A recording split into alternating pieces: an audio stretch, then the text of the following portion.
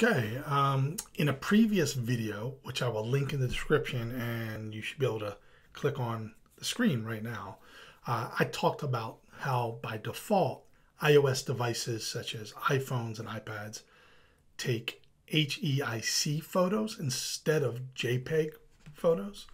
That's the default setting.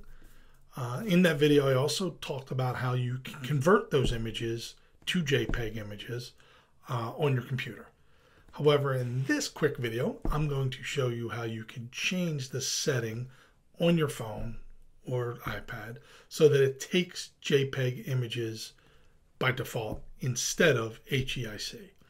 It's fairly simple. Here's how you do it. You're going to go to Settings. You're going to scroll down to your camera app. You're going to click on Formats. Then make sure the most compatible format is selected.